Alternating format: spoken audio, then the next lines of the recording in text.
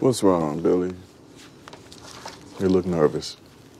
Oh, I'm not nervous. I'm just tired. I was up all night preparing to whip your ass. Okay, Mr. McBride. This is your show. What have you got?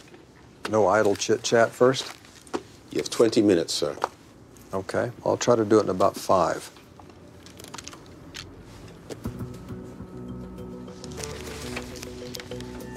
This is the affidavit of Ryan Larson's son, declaring his opinion that this was no suicide. It's my personal affidavit of conversations I had with eyewitnesses who say that this explosion was a hell of a lot bigger and a hell of a lot worse than what would happen if you dropped a match into a fuel tank of a boat. This one right here contains all of the anecdotal, physical, and testimonial evidence introduced or alleged by anyone who supports the notion that Ryan Larson was suicidal. And as you can see, it's blank, because there ain't nobody. This is the video footage of the actual explosion. Match in the fuel tank.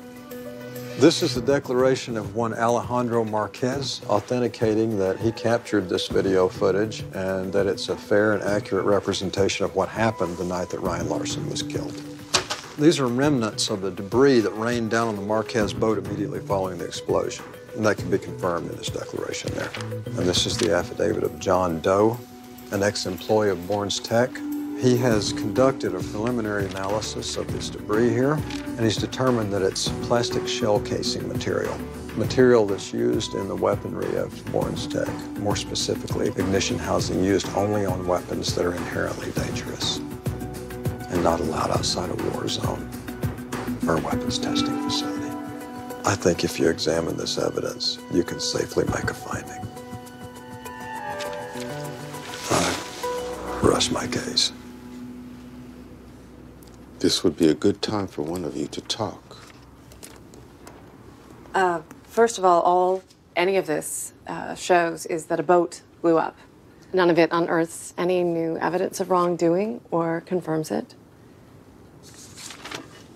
Nothing new was unearthed. Is that what you mean to tell me, Miss Sennett? This is smoke and mirrors, Your Honor. I'd also ask you to take judicial note of Mr. McBride's reputation for truthfulness. Well, folks. We have ourselves a lawsuit.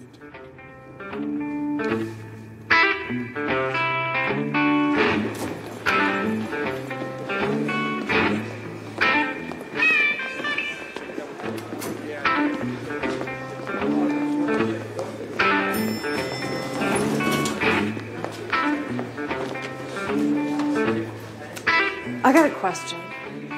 What the fuck happened on the boat?